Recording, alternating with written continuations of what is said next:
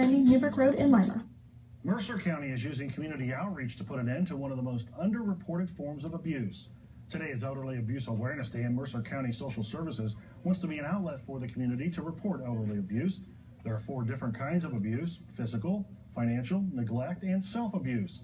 Self-abuse is when the elder doesn't have the means to take care of themselves and doesn't have a caretaker. According to the 2010 census, there are 40.3 million elders in the United States, and the boomer generation will continue for decades. The elderly with disabilities are the most vulnerable. 90% of the time, family members are the abusers. Unfortunately, this also happens in nursing homes or long-term care facilities. I think the senior abuse goes unreported because people don't necessarily see it as abuse.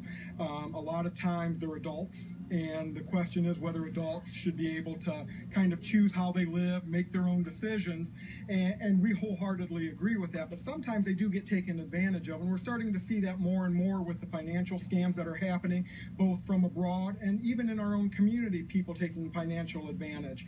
And then also those elders that need more medical care than what they can provide, a lot of times they're not having their needs met as well. If you know anyone who may be suffering from any form of elderly abuse, Mercer County Social Services will do a wellness check on the individual. Just call them at 419-586-5106.